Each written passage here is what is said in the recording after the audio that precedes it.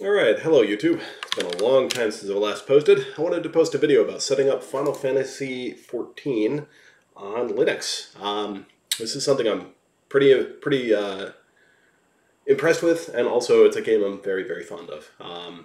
So, big Final Fantasy fan. Final Fantasy XIV has been very fun, and a lot of people have been playing it lately because of all the people moving off of Blizzard's World of Warcraft. So, anyways, I just wanted to kind of walk through some of the steps that I use to set up and configure my system so that others might be able to take advantage of it who are looking to run Final Fantasy on Linux. So, first of all, if you're going to install it, you can use the default installer, but you're going to run into a lot of problems that require you to manually tweak things, post-install, and you're still going to be running into problems with their default launcher. Their default launcher is not very good. It's not Linux friendly. And it erratically crashes. Part of that might be compatibility with Windows, so it may not purely be a Linux issue. But the first thing you'll want to do, I recommend going to Lutris and using the FFXIV launcher. FFXIV launcher is a custom micro launcher that's been created by a third party. It downloads the game like an order of magnitude faster than the default launcher, so that's one huge reason to get it. But the other big reason is that this Lutris install, it's dead simple. You just run it and you have a working game. So highly recommend it. It's spectacular. It does some things for you. You can see in this script. So like it handles the installation of your dependencies. It handles all the other steps that might be necessary. I already have it installed, so I'm not going to go through and run the installer on this video, especially because it would take a very long time to actually finish. But I did want to walk through some of the other steps that I do post-installation so that I can get this working. First of all, if you're going to be executing things, so my prefix is usually home, games, PC, FFXIV, Lutris, right? That just gives me a folder to work with that I can access, and it standardizes it because I have a lot of different games I play on my system.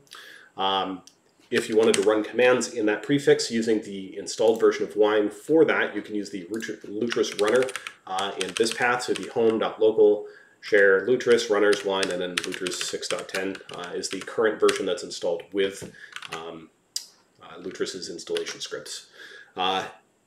If you need to back up your installation after it's been installed and you don't want to ruin a 40 to 60 gigabyte installation, you can use the cp-a command in order to create a copy of it. So if you'll look in here, I've already created a copy of mine, so I can walk through these steps and show you that not only can you do these other steps, but then you can also restore yourself back to a working state if you break something.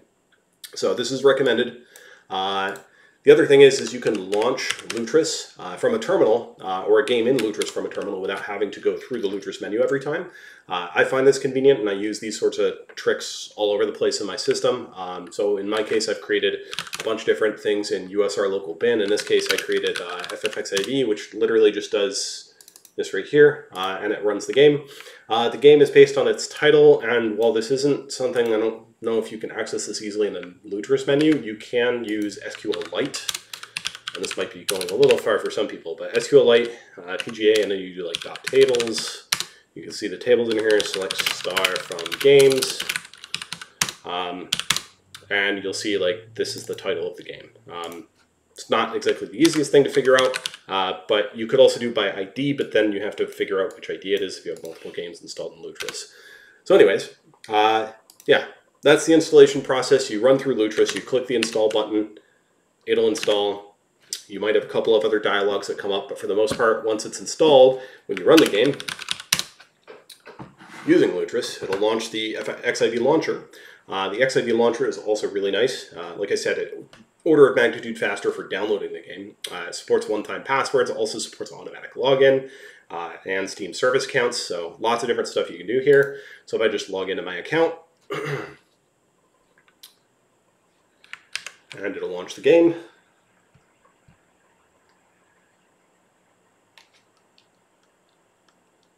So I have a ultra-wide screen, so that's why this is queer dimensions right now, but just so that you can see everything that's happening.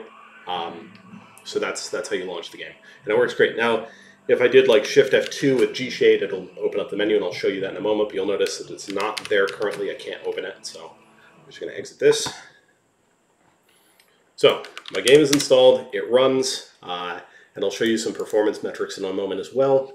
But let's walk through the next step. So the next step is actually to install GShade. GShade is really cool. It gives you custom shaders that allow you to greatly improve or augment the default shading behavior of the game, and it can make the game even more beautiful than it already is, which is very impressive.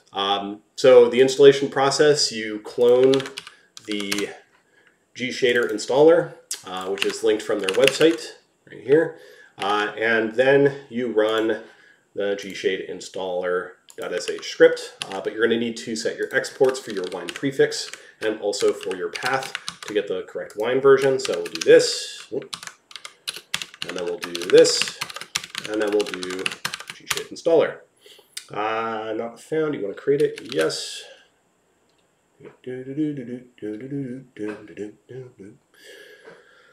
This doesn't take very long. It's very fast.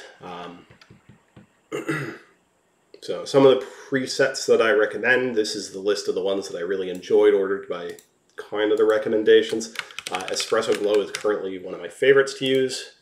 All right, so this is going to auto attempt, so we'll do F, we'll do Y, we'll do Y again, Y again. I don't know if it's doing twice or what that is, but anyways, it worked, so now we're good. So if I were to launch the game now, I have a working copy of GShade. That literally is all it took. So let me go ahead and launch the game again, and I'll show you what that looks like. So to open the menu once the game is launched, you use Shift plus F2. The menu can stutter quite a bit when you're in the game, so bear with it. The results are definitely worth the stutter. We'll go ahead and, oh yeah, so you'll see the stuff at the top appeared. So it says press Shift F2 to open the menu, and it has like a tutorial, which is useful. Didn't really pay too much attention to it when I was using it, but it's basically like telling you what you can do, how to access it, how to change the dimensions. You can drag and drop this. In this case, I'm going to go ahead and go to FFXIV, Espresso Glow, Shadowbringer Standard, and it'll apply it, and then we're going to do continue, finish, and we're good. Now we can Shift F2 to close it again. So yeah, Shift F2 at any point, you can open it up, you can turn it off, you can change the shaders, and it all changes in real time. So you can actually see the graphical difference of the game while you're playing it, and it's really, really cool. Once I get the last step of this, I'll log in and show everyone kind of what it looks like. So the last step is Advanced Combat Tracker, and this is probably the most controversial part of this guide. It does work on Linux. It does take some tinkering for the best results, and it's far from perfect. But it is something you can use to improve your own gameplay. It's technically against the Final Fantasy terms of service. It should never be used to judge or tell other players they're playing poorly. Use it at your own risk. By default, it will run, but only memory parsing will work, and it's supposedly inaccurate. I guess the DOTs and other things that are happening for other players. So they do recommend to get network parsing working, and it doesn't work by default. Network parsing is a little bit more touchy. So you can get it working. There's this awesome script, FFXIV tools. You can run this setup script, and it will generate some bin files and apply the patches for you. Or you can try applying these manually if you're comfortable with that. So in this case, to explain what's happening is, let's see, we're going to go into, I guess it doesn't matter where I do it from, but yeah. So Lutris installs runners, and they are like isolated wine and other tools that you can do. So like there's multiple versions here. So I'm going to copy my Lutris script kind of the same, or my Lutris runner, kind of the same way I recommended copying the game folder. So this way, if I break something, I can restore it. Also, because Lutris wine versions are potentially shared between other applications, if another application in Lutris uses 6.10-7, it could potentially conflict and create bugs and break your other games. So it's recommended to back it up, maybe restore it or change to a custom version if you're going to be tweaking this. But in general, we're going to go ahead and do this export, which sets the wine. So if I do which wine right now, it'll show me the one that's in this install path. Then we're going to export this R path. So this R path, what it's doing is it's going to allow us to override the library config path. When you use setcap, which is going to add permissions so that the wine binary can parse the network and trace things through the network, when we do this, it requires root permissions because you're basically giving it elevated permissions to parse the network. And it will tell the wine binary, or for some reason the wine binary will ignore the LD path. As a result, you would use this RPath to override that. So by setting this RPath on these specifically, these three binaries, you're going to override that before we apply the set cap, and then the set cap will give it elevated permissions. So we'll do this first. Oh, I need to install patch health.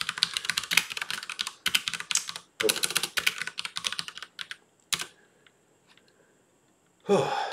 Long day.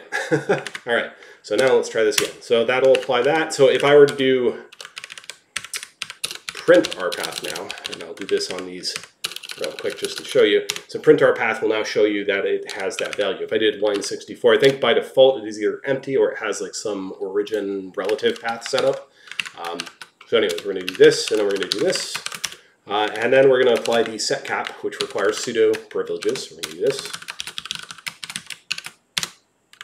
We're going to do that to all three of these. And again, you can test this with getCap, and getCap does not require root privileges, but you'll do with wine. And there we go. So we see it has these. All right. So once these changes have been applied, what happens is when you run an application with wine64, wine server, it will have elevated permissions to access certain things that it couldn't previously. So again, if you needed to restore it, you would just rm-rf the current folder, and then you would copy cp-a from the back to the default path. Very easy to restore from, kind of goofy, but the other thing you'll want to do is you'll want to install ACT. So the scripts will install ACT inside they'll embed it into the wine prefix. I just copy the zip folder onto the FFXIV path above the Lutris path, and then I have this folder that I can just run. It's just for my own purposes, I like it that way. You can script launching the ACT using something like this. In particular, ACT requires you to use wine64 because it works in both 32 and 64-bit mode, and it will default to 32-bit mode when you try and run wine, which will usually conflict, because I don't think most people are running 32-bit systems. If you are, maybe you have to do it that way. But you also need wine esync because it won't let you run one with wine esync and one without it, and by default the Lutris version uses wine esync. So I will say the overlays in this are not perfect. The default plugin didn't work for me, so I don't see anything. They are not flawless. They can crash when you try to load them a few times. They can introduce significant latency depending on your configuration. I highly recommend using a multi-monitor setup so that you can keep the display separate. But if you need the overlay, it can be configured, but it's going to take some tweaking depending on your desktop environment. So in my case, I'm using OpenBox, and I have to make a modification to RCXML where I tell a specific application that starts with advanced, which would be advanced space combat space tracker.exe, and then the title overlay. You can usually get this information from the window by using xprop and then clicking it, but this is something that you name it when you install the overlay plugin, so we'll do that in a moment. But basically, when you're using OpenBox, you need to make these changes, and it doesn't work if the game is taking up the full dimensions of the display. So even if it's in windowed mode, if it's taking up the full dimensions, it will not put the layer on top of it. But because you're making it non-full screen, technically, it can have a performance impact as well, so it can further degrade performance of the game. So again, pros and cons. I don't know if I can say it's good or bad necessarily, but let's launch the game now. And then I will also launch ACT in a moment as well. And kind of again, like I was saying before, I have another script to launch ACT right in here, so that I can just do this with GM run. So let's launch this. Also, all these things are part of a repository that I've created that configures Linux for you. It's an Arch Linux install. So let's get into the game and show how this works.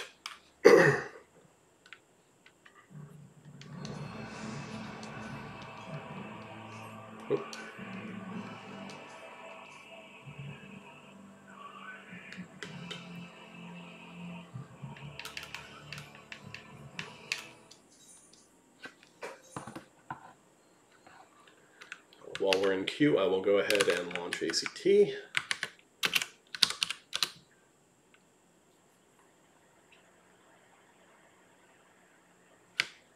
Okay, So now that ACT has launched, the first time you launch it, it usually asks, oh yeah, here it is, sorry.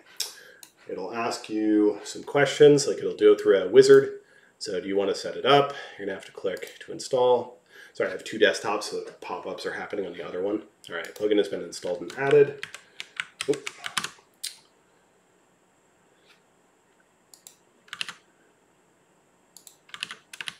All right, so if we go to the plugin section, you can see it's been installed and added. Again, the default overlays I don't think work for me, but we'll find out in a moment. So I'll go ahead and hide these, because I'm going to install another plugin that actually works for this. Now, if we wanted to see if the plugin itself is actually working on network mode, if you click this, it'll pop up in the corner telling you. So in this case, the pop-up happened on the screen. There we go. So this right here says, hey, it's able to parse. If you don't get a message that says that that's okay, it will still work in memory-only mode. But like it says, it's not accurate. So you may end up being off by a few numbers. So let's go ahead and install the overlay plugins. We'll do get plugins, which opens up another pop-up.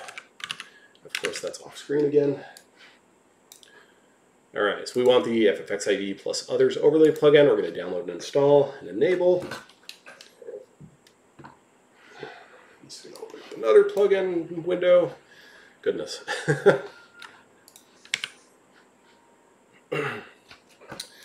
Since I'm on a controller, I'm going to go ahead and adjust that real quick. Since I just did a reinstall, I haven't loaded my configuration, so it doesn't know that I play on a controller. All right.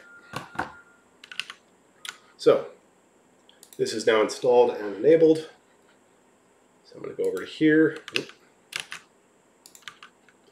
So we got overlay plugin. Oh wait, hold on. Initializing. Okay.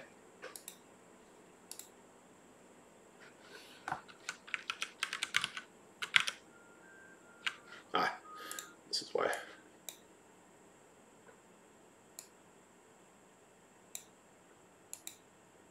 I forgot to finish the wizard for the initial setup. Okay. So let's X this out. I just moved the game window to the other desktop so that I can go through this without having to click through it again. All right, so we're going to go ahead and do get plugins, download and enable.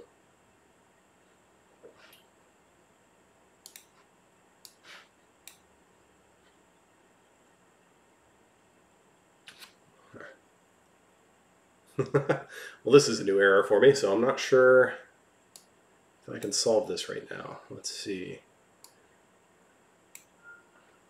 Oh, that's initialized. Good. All right. So in spite of those pop-ups, it says it's technically working now. So if we go over to this overlay plugin.dll, we can go to new and we can create one. Now, I specifically called mine overlay.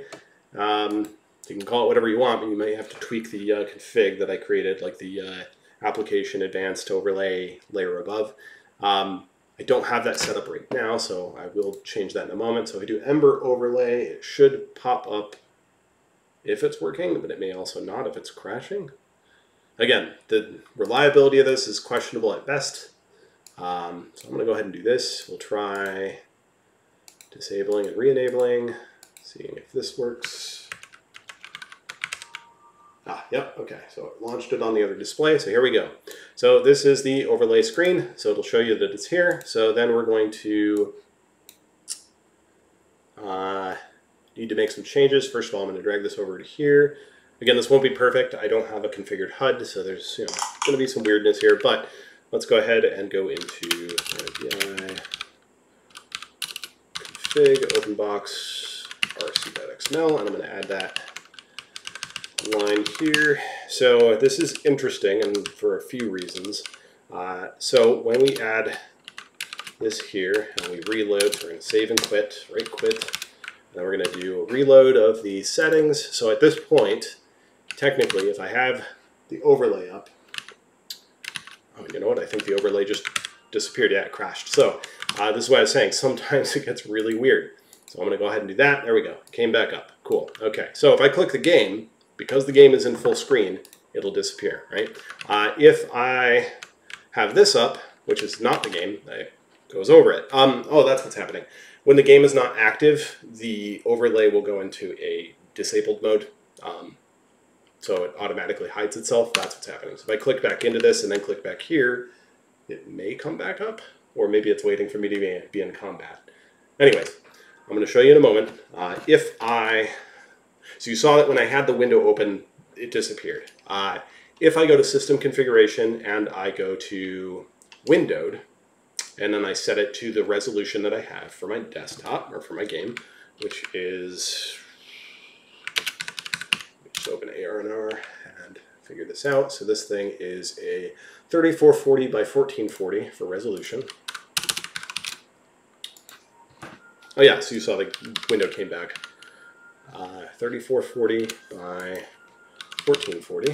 Okay, we'll apply. Okay, so now this is technically windowed, and because I have this menu bar at the top, it doesn't see it as proper full screen, which is why this is still on top. Okay, but if I right-click this, undecorate, and then use a hotkey to bring the game window back to maximum, now the overlay disappeared. Okay, but if I change the height to say 1439 pixels, because that's not actually full screen. Now it does this because it's not full screen. I'll use the, again, hotkey to move it into the screen again. Oh.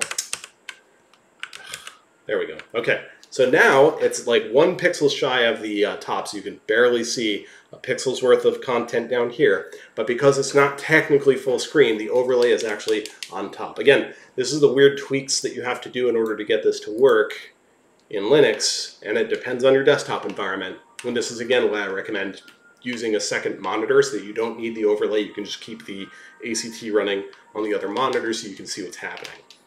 It also means that your environment is going to be less cluttered. Let's go ahead and work to a place with a training dummy. I think there's some at Summerford Farms. They're kind of low level, but they'll work fine.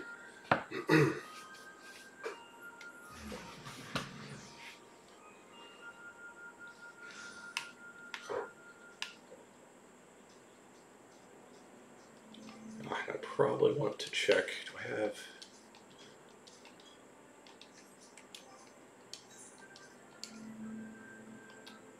Okay, yeah, that's fine.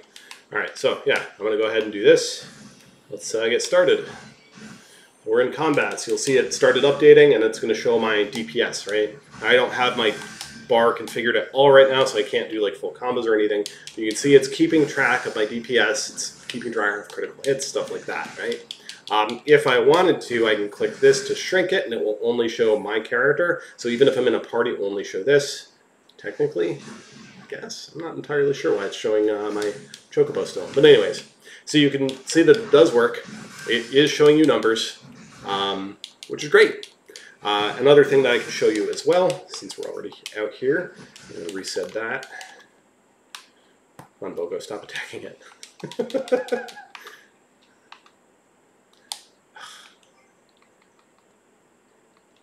Companion, follow.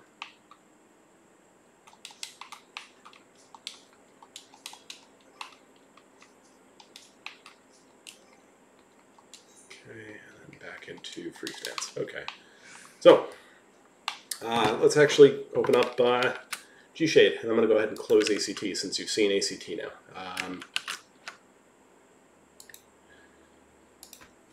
So ACT can get overloaded if you're in a raid with a lot of people, 8 party or higher. You can get enough messages going through the network mode that it will tell you that it can't process it enough asynchronously. I haven't found a solution to that just yet. You'll also notice there's a bit of lag right now, and that's probably because I'm not in actual full screen mode. So I'm going to go ahead and go back to full screen mode real quick. Border is windowed.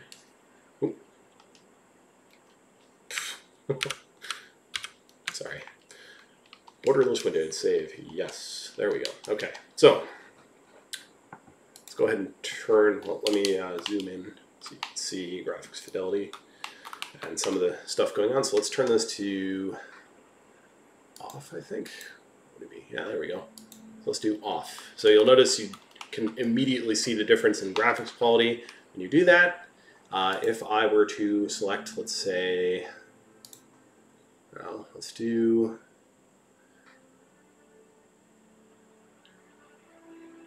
there we go, Nanako,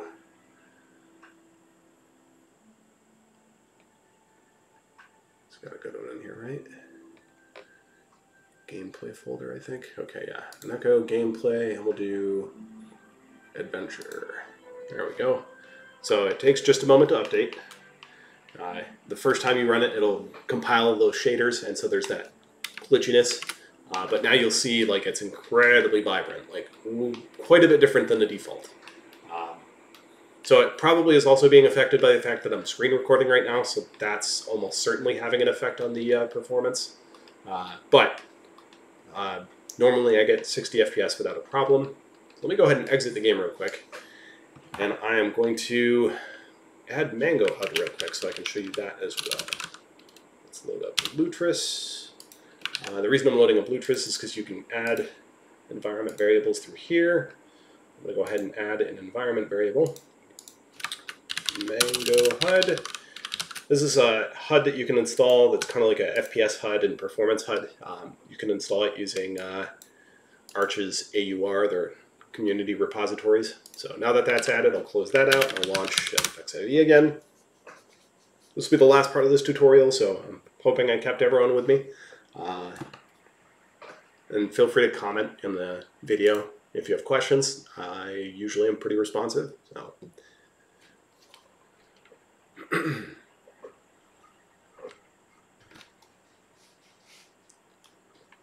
So yeah, when you have Mango HUD open, if you look in the top corner, it shows me the GPU load, CPU load, and FPS. So right now the FPS is all over the place. It's probably, again, because I'm recording. Okay, yeah, so standard 60 FPS once it's actually launched. We'll get into the game and we'll see if it remains at that while I'm doing some things. And I'll also change it back to the espresso glow, because I think this is just a little bit different. But yeah, you'll see the Mango HUD overlay sits on top of that, so it's not perfect to have both of those going, but you can drag this out of there if you needed to see it. Oh, I didn't want to maximize it.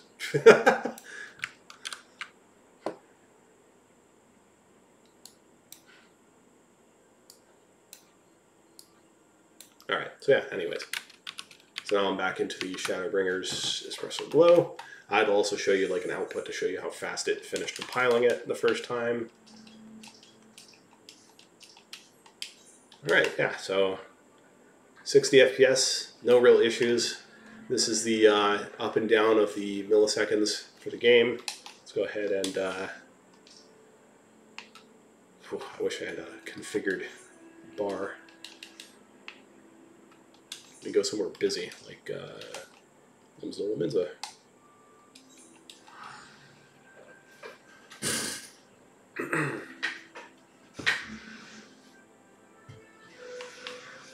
So this tends to be a pretty populated place. You'll see a bit of dipping. I haven't configured this yet, so it still has like everyone appearing. Usually you have it so that you have a limit to the number of players that appear. So even with this, it's anywhere from 30 to 50 FPS. And once it stabilizes, it's holding pretty close to 50. If I go to like system config, is it this one? Yeah, let's do normal.